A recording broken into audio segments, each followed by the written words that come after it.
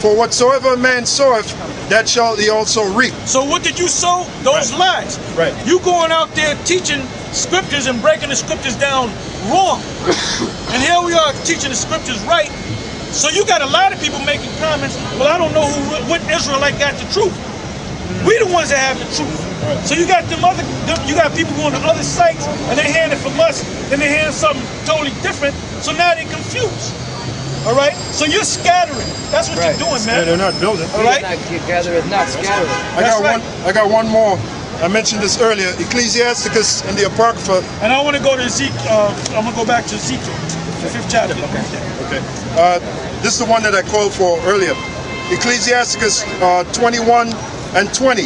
A fool lifteth up his voice with laughter.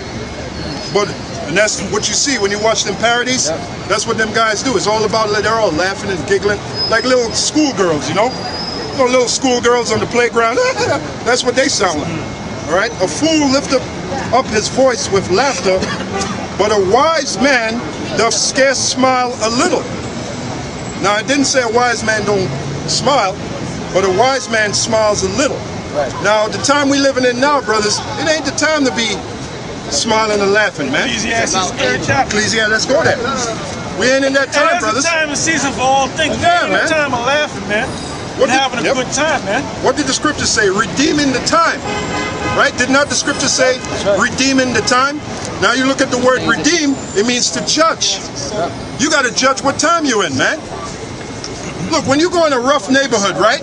Are you going to be smiling and joking? No, why? Because you're in a rough neighborhood now. Now is the time to look what? Serious. Right. Because you're in that serious mode. Yeah, you're just like them guys over there in the military, man. Yeah, man. When they train them, man, you can die at any minute. Yep. Exactly. So you in that serious mode, man. We're in a war out here. This is a war, man. This is a spirit, but they're not in the war. They're not in the war. That's why they're not out here on the highways and the byways, man. Because they're not real. You know what? And you know, everybody's waking up to that, man. Yep. Even their people in the school, they're really not, they're scared to come out, but they're really not with that, man. Right. Their minds are all messed up right now. Yep. You got it, brother? I got one here. Yeah, read that. Yeah, get that. Brother got it. All right. We're going to get you in a second. We'll get you. Go ahead. Right. This is Ecclesiastes 7 and 3. Sorrow is better than laughter. Did you hear that? Sorrow is better than laughter. Go ahead.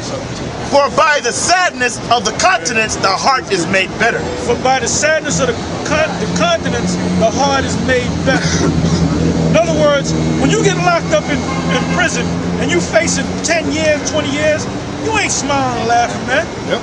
You mad as hell. That's right. And you're depressed, you're upset.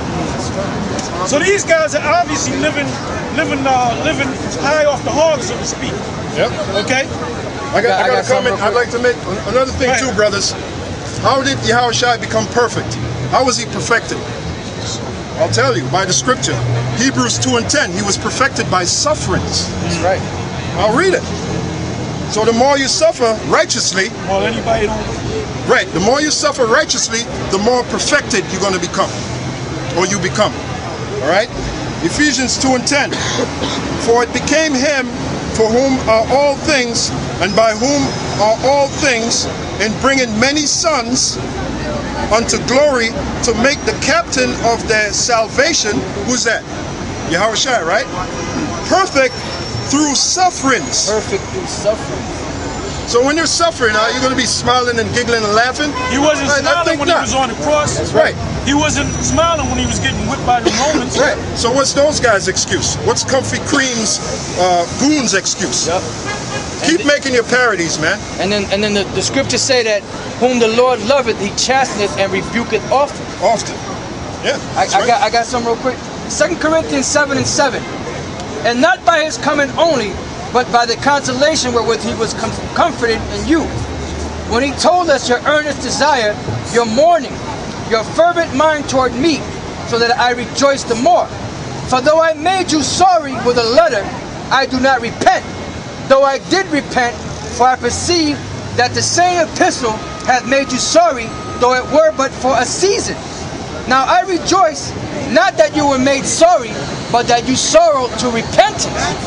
For you were made sorry after a godly manner, that you might receive damage by us in nothing,